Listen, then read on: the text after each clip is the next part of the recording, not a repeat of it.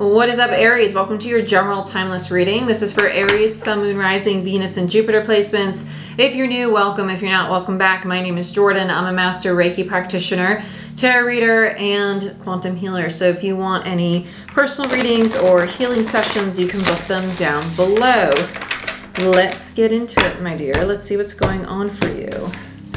Aries, we have a new moon in your sign on the 20th next week. Ten of Swords, Seven of Cups, Knight of Cups, the Hermit, and the Knight of Pentacles. I'm not shocked that Ten of Swords is your first card out. We do have a new moon in your sign coming up, so you're going to have a new beginning, which means that something needs to end. You're starting to see really clearly what needs to end, right? And with the Knight of Cups, there seems to be a really emotional conversation about to take place. I feel like you're taking some time to really think about how to approach this. With the Hermit in reverse and the Knight of Pentacles, this feels like a really thorough, thought through situation that you're going to approach in a way that's very vulnerable, very authentic, but also very practical. You're like, I don't know if this is working for me, but here's how I feel about it. Bottom of the deck is the Eight of Swords. So you're getting a lot of clarity. You're no longer ruminating on things. You're really allowing yourself to sit in this space of being at peace with your decisions. Okay. I like it. Let's see what's going on for you. I'm going to stick with this one. Nope, I'm going to use Witch's Tarot. This doesn't feel right for you for some reason. Witch's Tarot is a very, it's a master manifestor deck to me, whereas that deck, Lightseers, is more so like a love romance deck. So I want to see what you're creating. This tells me that there's like big change when I use this deck, so let's see. Ten of Swords. Tower, there's the big change. Queen of Wands. That makes a lot of sense. With the Queen of Wands, this is Aries energy for me as a reader. I really like this for you. It's that realization that by allowing this to crumble, allowing this to end, you're actually stepping into your personal power, into your authenticity. Very nice. The Fool. So there's that change, that cyclic energy. So you might be leaving a relationship or leaving something that is not emotionally balanced or reciprocated, right? Five of Swords. It might have been creating a lot of conflict. It is possible to love something or someone and know that it's not peaceful, right? Five of Swords in reverse. You're starting to see really clearly that there's something new that you can have. On the Knight of Cups, yeah, so here's the conversation like, hey, I'm not going to invest in this anymore. I need to take some time to rest and heal. Four of Swords.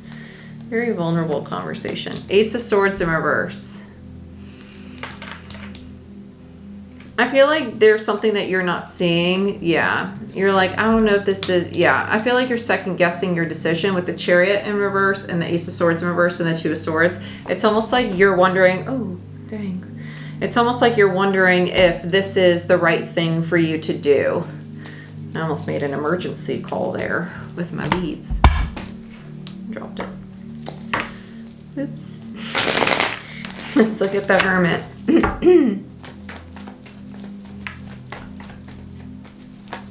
Let's look at the Hermit for Aries, please, Spirit.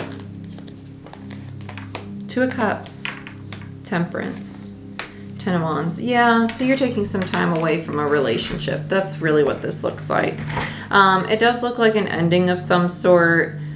We have a Ten of Wands here. No Ten of... Oh, the Ten of Swords is there. So yeah, you got a big ending happening. With the Two of Cups and Temperance, it's trying to find your balance within yourself again. The collective is going through the end of a really deep karmic cycle. When I say that, I mean that we're addressing codependency, we're addressing addiction, we're addressing attachment, limiting beliefs, scarcity mindset, the way we invest in our physical and financial lives, right? So all the blockages or distortions around those things have been breaking down very much so over the last 12 years, but especially in the last few months. So let's look at the Knight of Pentacles. We have the Five of Wands, the Star in reverse, and the Ten of Swords. I feel like part of you knew that this was bound to happen. It's like this conversation is really explaining like, I'm not clear on what I want right now, but I need some time to heal to figure that out. And I do have a lot of love for this, but I also need to have love for myself. Like the Two of Cups is a card of alignment for me. And so with the Ten of Wands there, it's more so an energy of understanding that There's a lot of heaviness that's coming with the imbalance that's in this relationship. And I think that both people are getting to that place of like, okay, this is supposed to end. The divine's really stepping in and addressing this because it's helping some drama release, right? It's helping both people to learn to take like practical steps in a direction that's most meant for them.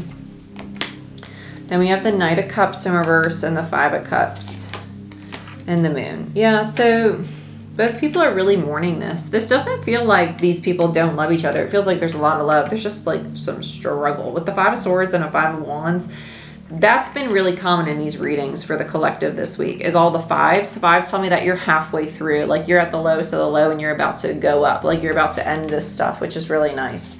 With the Eight of Swords, we have the Magician in reverse, Justice in reverse, and the Ten of Pentacles in reverse. It's seeing really clearly that this situation or relationship was not supporting your personal power, the Magician, right? Because it wasn't in alignment with you and the contract was done, Justice in reverse. And with the Ten of Pentacles there, it is the universe saying like, hey, this isn't supporting your sense of stability, safety, security. It's time to let it go.